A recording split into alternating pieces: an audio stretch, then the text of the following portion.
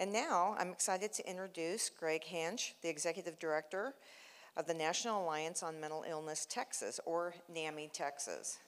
Greg is a master's level social worker and the recipient of NAMI's Richard T. Greer Advocacy Award for his outstanding work in leadership and service on behalf of all people living with mental illness. Greg and I are going to have a fireside chat. Thank you for joining us today, Greg. Absolutely, my pleasure. Thanks for having me. Great. Can you give us an overview of NAMI first so that everybody in the audience knows what we're referencing? Absolutely, yeah. So NAMI quite simply provides an answer to the question, where do I turn to when mental illness shows up in my life or in my loved one's life? We are here to listen, to support, to educate, to advise. We're someone you can talk to. NAMI has been around since the 1970s. It was founded by the NAMI Mommies in Wisconsin, a group of mothers who came together and said, the system is failing my adult children with serious mental health conditions. And since then, NAMI has expanded across the country with hundreds of chapters, over 600 chapters, 25 of them here in Texas. And we really do 4 or 5, I would say, key things. We advocate shaping public policy, and that's been the area that I've focused the most on in my time at the Texas legislature and other places. We provide support groups to family members and to individuals. The support groups are free of charge. We provide education programs to a variety of audiences, primarily family members and individuals with mental health conditions, with an increasing focus on young people. And I'll talk about some of those programs a little later. We are also here, fourth purpose is to listen. We have a helpline on the national level and also on the state level, and many of the local NAMIs have numbers that you can call to get guidance, to get advice, and get resources.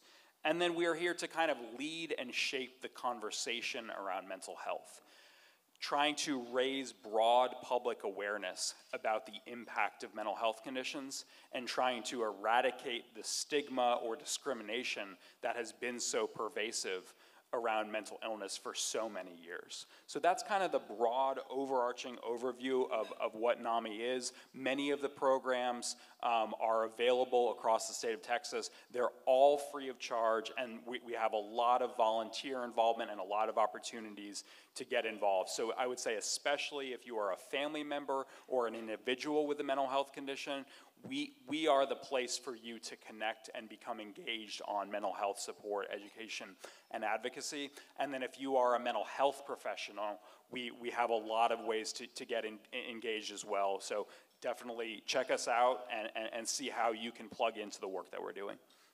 I love that, thank you. From NAMI's perspective, what's being done both nationally and here in Texas from a policy standpoint for this population? Not enough. Not enough, first and foremost. I'm very encouraged by the work that Nexus is doing. I hadn't heard of Nexus until quite recently, and our office is now referring people to Nexus because I think the work that you all are doing is not really occurring, broadly speaking, across the healthcare system, and it's very unique, I think, the work that Nexus is doing to support medically complex children who have mental health needs. I would say, just to kind of summarize a lot of the conversation from earlier today, it's pretty obvious that historically healthcare systems have treated mental health separately from other health needs. The conventional wisdom has been that children go to a mental health specialist one week, and then they go to a non-mental health provider the next week. Or for a child with acute needs, they either check in at a non-mental health facility or they check in at a residential treatment center for their mental health. These families have to choose which need is more pressing, the mental health need or the non-mental health need. And that is an unfortunate reality that is slowly but surely changing. We get calls like that from family members, and there are no easy answers. But circumstances are getting better, I would say, for that population. I'll give a few examples. Every single local mental health authority in the state of Texas, all 39 of them, are now certified as Certified Behavioral Health Clinics, or CCBHCs. I won't go into a lot of depth about the CCBHC model, except to say that it notably aims to treat the whole person through access to integrated, evidence-based mental health and substance use service and primary care screenings. I would note, though, that that's on the community level. That's not for people with acute intensive needs. It's not inpatient care. But it's a big improvement that has just started to unfold over the last 5 to 10 years in Texas, and we're very encouraged by it. Another promising development is the collaborative care model that has started to become available in Texas. The collaborative care model is a systematic approach to the treatment of behavioral health conditions in primary care settings. The model integrates the services of behavioral health care managers and consulting psychiatrists with primary care providers who provide oversight to proactively manage behavioral health conditions as chronic diseases rather than treating acute symptoms. So the short version of that is mental illness is most commonly identified in the primary care setting. But do primary care providers have the training and the bandwidth to provide robust mental health care to people who may be struggling with anxiety, depression, or another mental health condition? Generally speaking, no. The primary care provider is saying, there's a psychiatrist on the other side of town. Here's their business card. Why don't you schedule an appointment with them? Well, what happens then? The person often doesn't follow up with the primary care, or with the psychiatrist. They get lost in the bureaucracy of the healthcare system. So if we can provide some level of mental health services on site in the primary care office, it results in an improvement.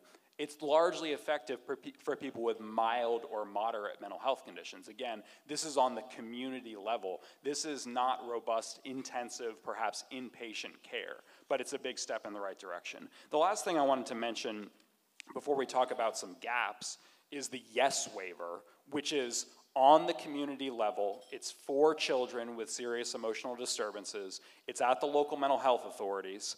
It's wraparound services. And it largely exists to keep children from needing a residential treatment center or a psychiatric hospital. And it's effective at keeping kids out of the more intensive setting, the more expensive intensive setting. The problem is with the YES waiver is there are long wait lists for access to those intensive wraparound services. And as I'll get into, we don't have the workforce capacity to really bring services like the YES waiver to scale across the state. And finally, the YES waiver is only for Medicaid kids, and so the level of access, regardless of insurance status, just isn't there. Well, which leads me to talking about some of those gaps in services. So the most, I think, talked about issue in the most recent legislative session in Texas when it comes to mental health is the mental health workforce shortages that are so pervasive in our state. Texas has the worst mental health workforce shortages in the nation. Virtually every county in the state of Texas is officially designated as a whole or partial mental health workforce shortage area. So how are we going to expand access to specialized therapies and treatments if we don't have the providers that we need to set those programs up? So, there are some efforts being made to address that issue. It's going to take a long time, to get us to the supply that we need to have. And I think it is reasonable to say we will never have enough mental health professionals, in our state. It's just the reality. But we can close that gap. And it's worth noting that there is a student loan repayment assistance program for mental health professionals. People who going to school in Texas to become a mental health professional can potentially have their loans repaid by the Texas Higher Education Coordinating Board. So we're heading in the right direction. Workforce is a big gap, though. It's the biggest one. Secondly, the demand for services is rising. And that is due to several factors, one of which is just the population growth that we see in our state. And the other is just that, you know, there's an explosion in the need for mental health services over the last 4 or 5 years for both children and adults. And I think COVID is, you know, probably the reason that, you know, that gets identified the most for that. But, you know, just to put some numbers behind that, Texas Children's Hospital here in Houston has experienced an 800% increase in mental health services since the pandemic began. Currently, 400 to 450 children and adolescents are showing up at Texas Children's Emergency Centers monthly for help with the behavioral health crisis. Prior to the pandemic, it was 50 children per month. So, you know, the gap is simply that there aren't enough services to meet that rising demand. There are some partnerships that are occurring. You know, Texas Children's Hospital and the Menninger Clinic, for example, are building new beds for specifically pediatric inpatient mental health beds.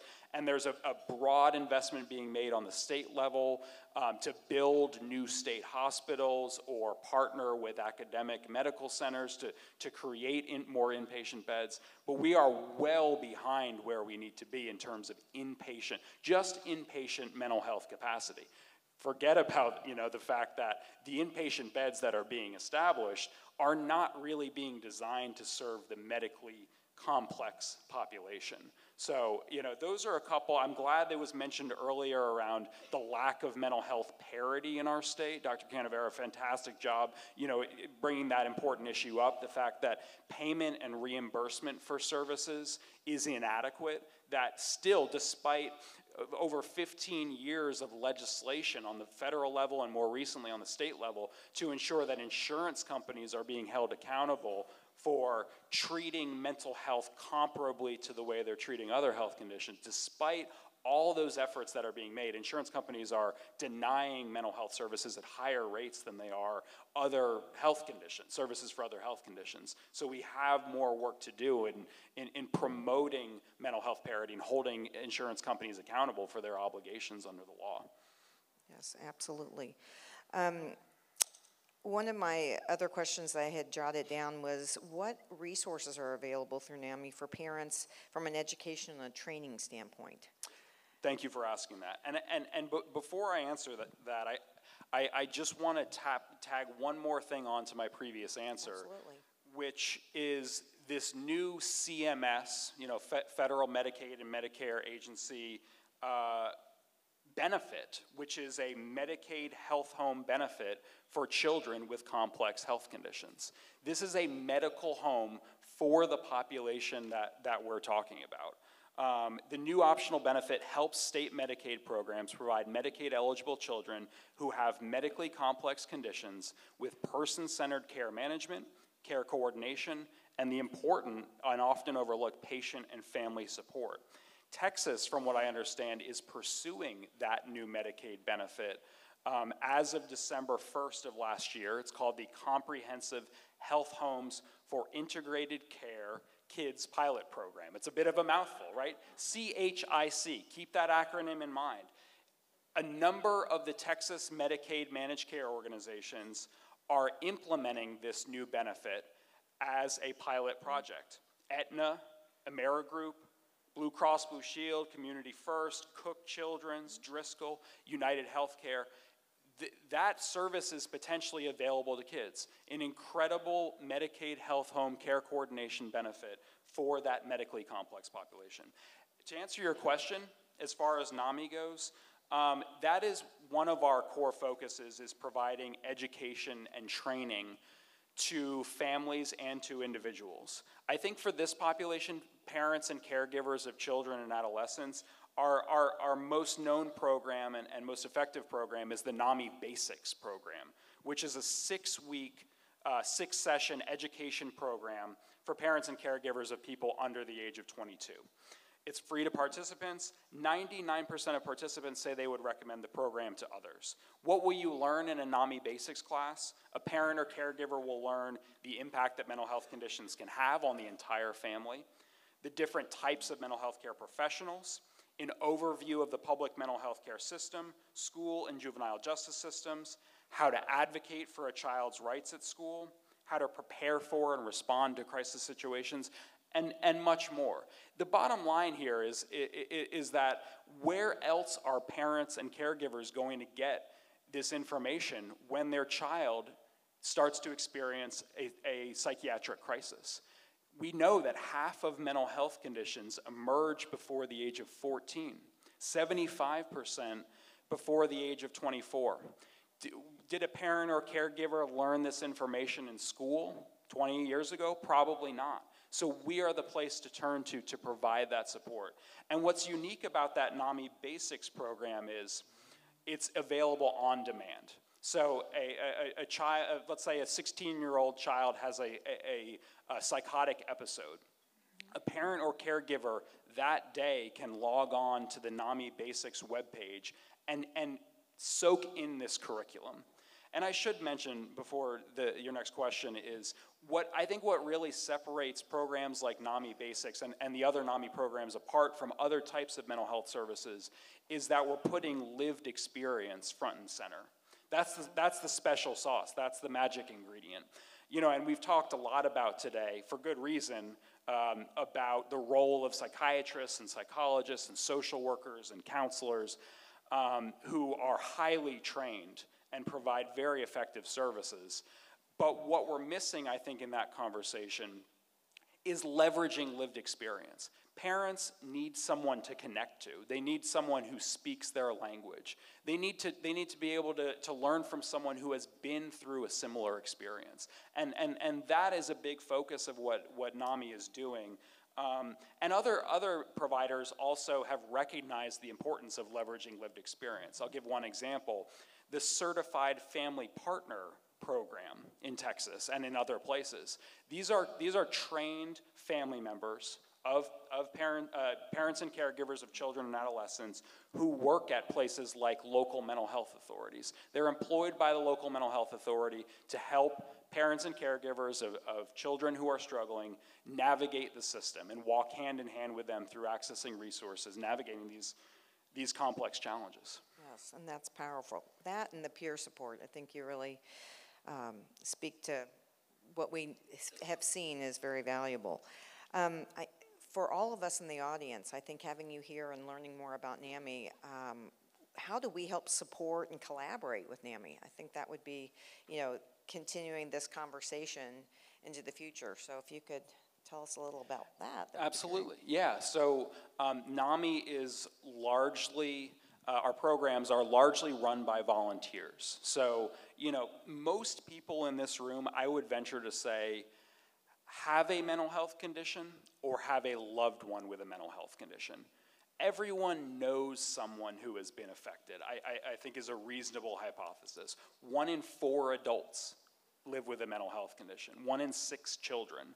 So, that's the best way to get involved is to use your lived experience to support others. And we remind people that there's a therapeutic value in service to others. And so get involved. If you feel passionate about supporting families through perhaps struggles that your family has been through, then get involved. That's why I joined NAMI over 10 years ago, was because my family was failed by the mental health system. And so I wanted to be there for other families and not, have to see other families go through what we went through. We also have our annual conference coming up right here in Houston. Nexus will be there 2 weeks from today in the Galleria. So check that out. We have workshops. We have continuing education for mental health professionals, and just a great way, it's a great way for family members to learn from each other, to learn from mental health professionals. Join NAMI, become a member. We're a membership organization. We rely on the support of donors. There are many ways for people to get involved and get plugged into the work that NAMI's doing. That's excellent. We are looking forward to your conference next month and supporting that. We are going to wrap up. Does anybody have any questions for Greg? I would just like to say, as a practicing clinician for 37 years, in addition to the direct services that you provide, one of the best things for me has been reduction of stigma. Because during the early years of my practice, people couldn't even say the word.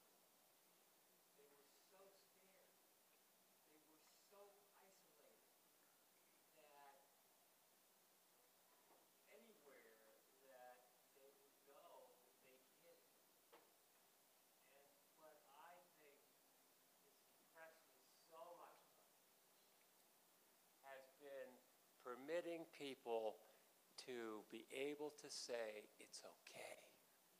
It's okay. There is help, and you guys have done it. Thank you. Thank you for the kind words. I appreciate that. You know, and that is a big focus, reminding people that the brain is part of the body, that there's no shame in experiencing a mental health condition. There's no shame in experiencing any health condition. And you know, so our role is in large part to bring mental illness out of the shadows and get people talking about it. And why do we want to do that? One, because it helps for people to get things off their chest. It helps the individual, but it also is heard by others who may be suffering in silence. And as a result of suffering in silence, they're not accessing the services and supports that they need. So one of our programs is NAMI in our own voice, which is public speaking by people who have lived experience. It's reaching thousands of people and reminding people that it's okay to not be okay, and recovery is possible, and help is available. Wonderful. Thank you so much. Thank you for your time today and being here with us. It's really been enlightening. Thank you so much. Thank you.